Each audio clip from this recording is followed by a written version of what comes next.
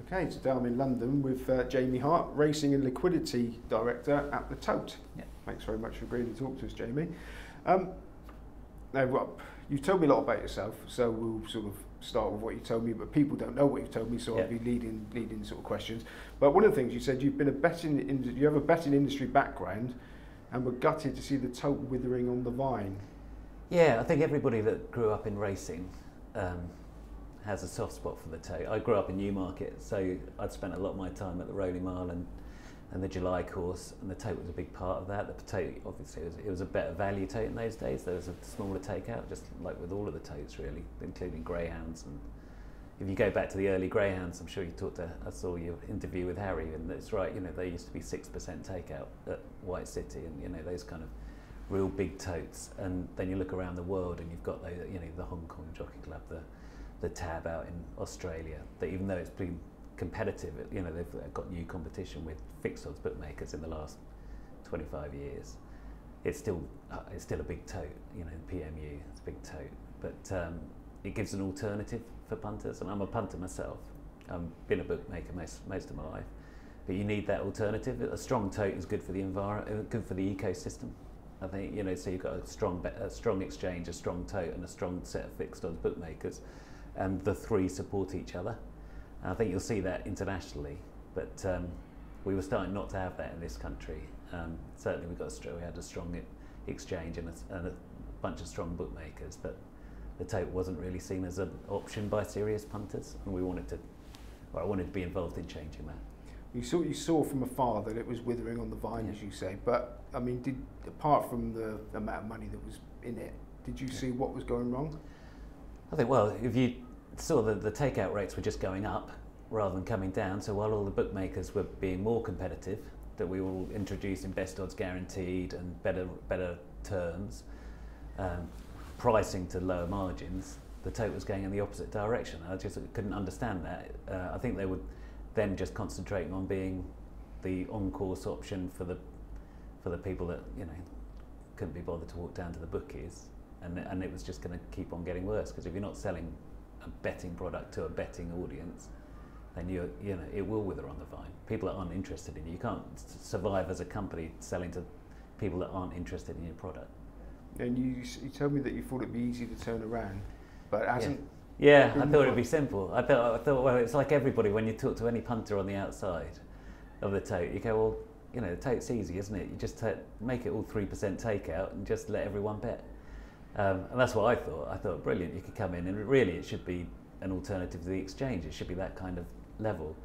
And then it turns out there's lots of, you know, because it was ex-government owned, and all of the Totes tend to be, in all countries have government ownership at some point, at some kind of monopoly Tote status. There tend to be a lot of regulations around that. So one of the things, we can't drop the takeout rate lower than 16% without full agreement from all the race courses and the racecourse groups. We do that in a different way now by enhancing prices, certainly for the people that bet with us directly, and that's how we get around that. But you've got a lot of stakeholders in here. Obviously, everybody that sells Tote products, just like a lottery seller in the newsagent, the newsagent gets his cut. It's the same with the Tote. And so if we're going to cut our takeout rates, everybody then thinks, well, hang about, I'm getting a decent whack out of the place, but you're changing my income without talking to me. So we've tried to move it so that our most keenly priced area is if you bet directly with us, because we're not affecting anybody else's income that way, and we can test how price sensitive it is. But yeah, I've always thought though, a global Tote at 3% would be an interesting introduction to the betting landscape. Okay, now you aren't a fan of the racing industry, and I'll tell people that are watching why, because you said to me it's intent on shooting itself in the face at every opportunity it gets. That's quite strong. I think, yeah, it's because I think for all the people that love racing so much and have kind of brought themselves up with racing, it's been a massive hobby and a massive interest of mine. And I mean, I genuinely, like, growing up in Newmarket, it's all around you. I think I didn't even realise that every town in the world wasn't like Newmarket until I was about 9 or 10. I thought everywhere had loads of horses wandering about and built their year around, you know, the Guineas, the Derby and the St Leger. But I think it's because I love the product so much, And I think, and you look around the world and see how well it's doing in different areas. I think one of the areas where, and many people have said it in the UK particularly, is just the difference in ownership across so many parts of it. So you've got a lot of competing factions. Most of the other areas where it's very healthy, the monopoly Tote, normally it was, owned the media rights, and so you've always got that one big sell of this is everything, we put it to everybody and try and make our money from everyone being interested in it. I think certainly from working closer to racing with the Tote as I have been, I mean there's loads of pockets of everybody's trying to do well in their area, but there's a lack of cohesion and a lack of overall vision for it. So you've got some areas that are trying to generate betting shop kind of fodder. There's other areas where we're still trying to maintain a competitive Group 1 structure. But we're suffering from that because all of the prize money isn't as good as the places where where all the media is owned by racing in the sense. So I think we don't help ourselves. We could be helping each other out and looking at a longer term view a lot. And I think it's quite often we're fairly short term in racing. Yeah, well, I think I don't know whether I got you in a bad mood or not when we talked about this before, but you said the problems with racing, entitlement, short-termism, selfishness, and a lack of customer focus, and they're just the biggest challenges. Yeah. You're not a fan, are you? Really not? It's because I am a fan that I get so frustrated. I think, an entitlement as though racing's going to be here forever. People will keep on coming to Ascot. People will keep, I think that's what we would, like chatting. We had some chats early on when we were raising funding for Alizetti and getting involved with people like Barry Hearn. And I think Barry, the great thing about Barry is he's not entitled. He knows he has to work for everything, and he knows that if there's ever an incident like a fight or something at a darts event, when there's so much drink and fun and it's that kind of environment, then it would be the end of it. So he's absolutely on top of that. So he knows that he's only as lucky as he plans to be. It's because everything's planned. That's why they don't have fights at the darts, and it's very well secure, security focused, and the racing's kind of having a little bit of a problem with that. There's another, will we even World Pool days with Hong Kong betting into the UK for sharing their pools with the UK and the UK race courses, getting money out of that. Now we do have the bet. Out of all we have more Group 1 races than anybody else, all the kind of top races in the world. But that is changing. There's a lot more competition now with money in France. You've got all these new races coming up in the middle, in Saudi Arabia as well, coming in alongside Dubai. You've got Australia pumping more money into it. There's not enough horses to go round, and there's plenty of big meetings, and places like Hong Kong make plenty of money serving South African race. The two big South African days, they took more money than half of our UK days. So we can't sit on our laurels and just assume we're always going to be getting interest around some of our big days. And I think that's that sense of entitlement I think we should be very wary of. Do you think that Tote betting just is in our blood?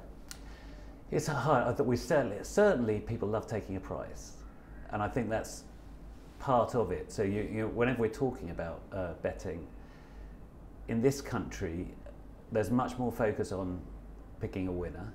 If you look into other countries, if you go to Australia, if you go to Hong Kong and watch the TV coverage, you ask a tipster for their view on the race 3, and they'll give you their 3 to pot. They'll go 4 with the 2 and 6, or they'll talk about the exotics. We definitely don't do that. We always just want to know your tip, your one horse, and I think that's something we need to do more of. I think it's much harder now without flexi betting they have in Australia, where you just say, right, I want a trifecta, so the first 3 in the right order, but I want 1, 5, 7, 9 and 10 for $10, and you pay $10. And I think that if you've ever served somebody in the Tote, at a big meeting like at Ladies' Day or something like that at Aintree, when somebody calls out 7 horses and wants the first 3, and then suddenly they go, yeah, that's, and then suddenly they're told it's going to cost them more than 300 quid, and they've got a fiver. It's hard to get that across to people because it's not in the psyche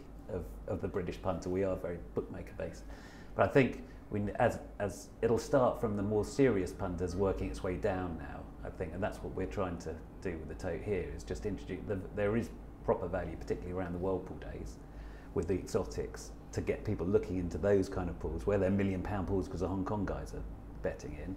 There's proper value there, real value in those. So start to get the bigger kind of respected players playing into the Tote, and then it does eventually feed through, because people, they respect to play into the Tote. I know you've chatted to Harry and Patrick and those kind of guys that take, they're betting very seriously, and of course the Tote has to be part of the portfolio. Well, it's the Scoop Six.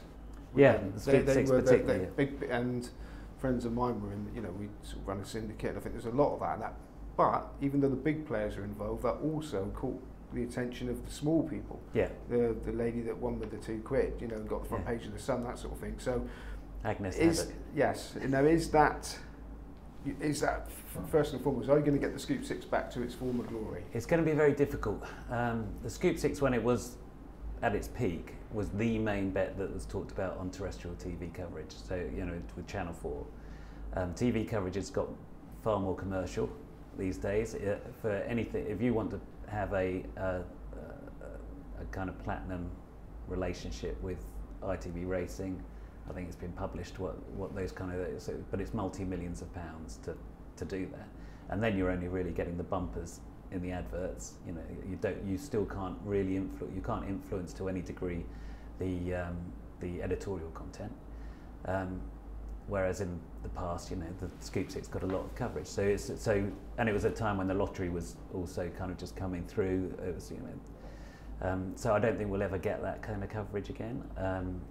And then it was a certain group of people that kept on winning it. We didn't have enough of the Agnes Haddocks in there, so that and you do get losers fatigue from the masses, and when they're playing their £2 and they're never getting anywhere. We do have the place part. That's the other thing with the Scoop Six. When you talk to people these days that do remember, half of the people that I talk to don't know that there's a place part of the Scoop Six. So that was always the big kind of consolation in there. That meant you could perm up a bit, because you could rely on getting some of that place part back.